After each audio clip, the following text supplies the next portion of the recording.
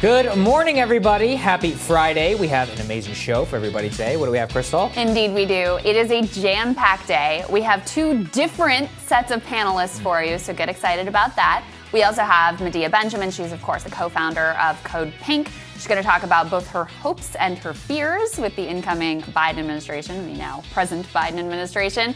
And we have David Sirota on. He picked up on this really fascinating thing. Glenn Kessler, I love it. Infamous fact checker at the Washington Post, did this whole thing giving Bernie Sanders 3 Pinocchios for claiming that Trump's tax cuts overwhelmingly benefited the rich and corporation. Worth noting that the Washington Post owned by the richest man on the planet, who happened to benefit a lot from those tax cuts. We're the only people in Washington who will even acknowledge it. I'm sure it's just a coincidence. Yeah. Nothing to see here whatsoever. Whatever. Okay, speaking of Bernie, I know you've got some thoughts, so what is that? Indeed. San Francisco Chronicle published quite the op-ed that we just didn't want you guys to miss. You'll recall at inauguration, Bernie Sanders got a lot of attention and was memeified and all of that for his coat and his mittens and the way that he was just sitting there. Well, this person had quite a take on that in an op-ed titled "San Francisco High School Students Get a Lesson in Subtle White Privilege." The school teacher writes, "Senator Sanders is no white supremacist insurrectionist, but he manifests privilege, white privilege, male privilege, and class privilege in ways that my students could see and feel." And again, Sagar, recall what this is all about.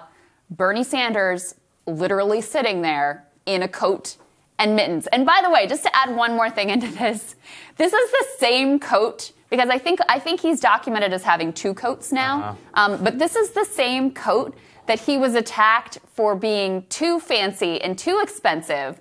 So now this op-ed attacks it for not being fancy enough to meet whatever her standards of dress and decorum were. But that's for this what I don't understand. That's what I don't get. Look, I read this thing. I was like, okay, what is the argument here? Is that he dressed down, and so that is an exhibit of white privilege? Whereas, like, if you're going to dress in a certain way that reflects the class interests of poor people, wouldn't you want to dress down? So I'm like, okay, and then those people are disproportionately people. So once again, I'm like, I just don't understand.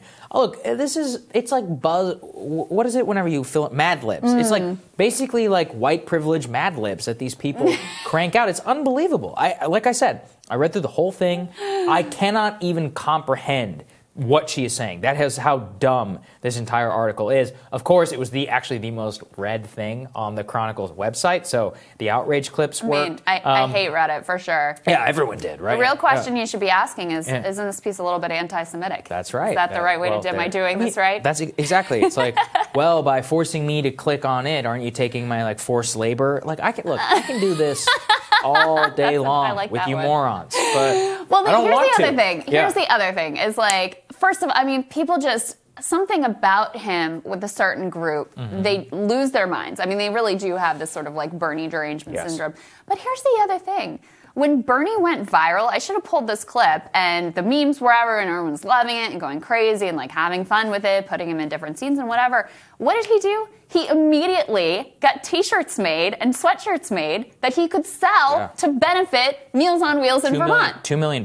And when he got asked about it on CNN, and this is the clip that I should have pulled, within 5 seconds of getting asked the question, he's pivoted to meals for seniors and raising money to help the underprivileged.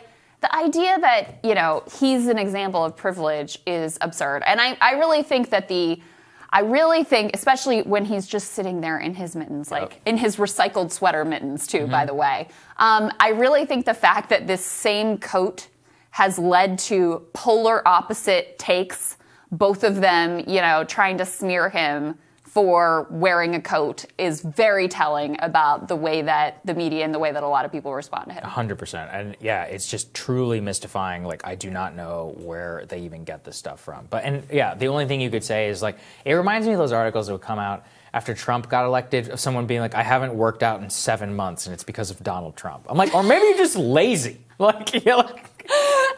That's funny. I remember those. Yeah. That was a whole pattern for a while. Oh, yeah. Or it was women cutting their hair short because of Trump. I was what? This is completely insane. The other thing here is we have a few big problems happening in the country right now. You know, we kind of got this pandemic thing, thousands of people dying literally every day, super flawed and slowed vaccine rollout, massive inequality, all of these climate crisis, all of these major issues, and yet this is what you choose to give your op-ed page over to.